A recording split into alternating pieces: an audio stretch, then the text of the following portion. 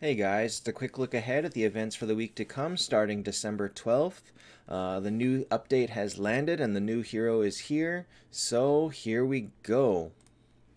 So we'll start with the weekly events. Now I did log in with an 8-hour timer, this will be important in a sec, but the key event is Yig.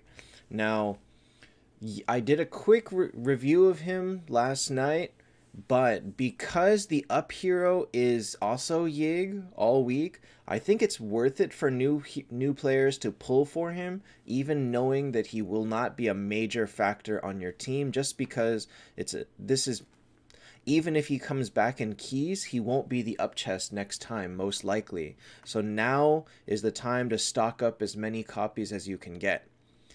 He will also likely be in the next Miracle Eyes event in 2 weeks, so this is your way to stock up your 9 copies and then stop thinking about it for a little while. So I would say pull for him if you've got a bunch of keys saved up and you just want to pull, and just don't expect a major increase in your team strength with him. The hero summon event is Valkyrie. I have gotten questions, and this does not mean an upgraded summon rate for Valkyrie. It's just if you summon her, you get purple orange shards. That's all.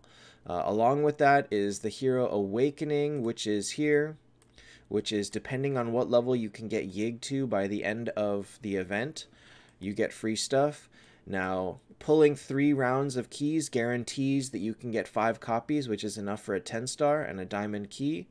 You will have to get lucky to get this one, or you buy the $100 package, which comes with a copy of him and his skin. Either or. But it's a little bit of a waste to push really hard for this, knowing that he will be in Miracle Eyes, and if you have Eyes saved up, that's another 3 copies of him already. So, yeah, it's nice to have this idea, but it is a little bit wasteful to push here.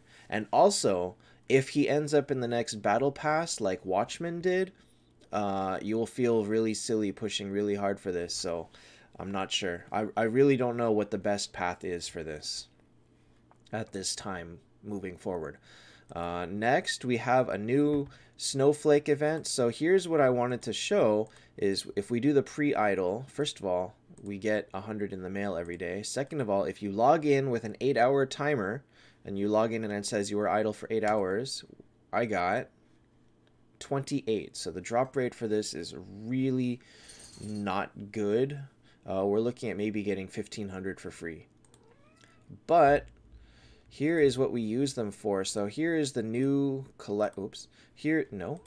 here is the new collection event. Now this works a little bit interesting.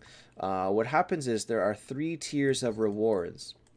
Normally for free you only get the first tier. If you spend 3,000 gems you get the second tier, and if you spend this blue diamond snowflake or whatever it is, you unlock the third tier, which you can see has a demon whisper at the end. To get this third tier though, the only way to do it is to spend $50. So as the data shows, you must spend $50 to unlock this column. This one, just 3,000 gems, I'll do it, and then we'll put in everything I got. So level 1 is 50, level 2 is 150. Oops, where did it go? It probably went to my mailbox, huh?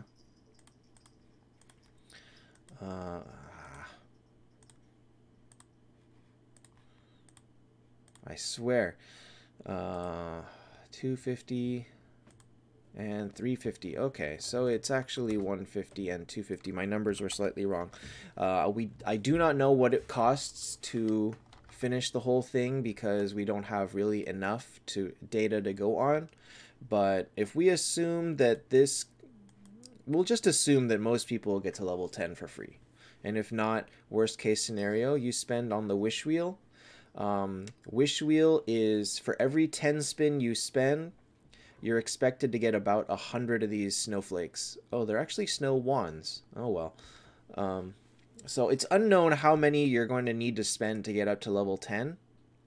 So we'll see. Some new items here that people may not recognize. At level 5, this is the chest that you can get in the void cage. So it's a small chance for all of this stuff. In the void cage, it was like a 30, no, 40 something percent chance of breaking even at cost, but honestly, there's a bunch of nice stuff in this chest. So for free, not so bad.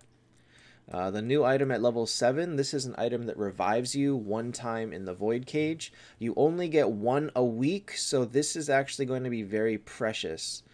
So again, I do not know if you'll make it here for free, but either way, this one is definitely worth spending some gems on, just on the wish wheel in case you do not.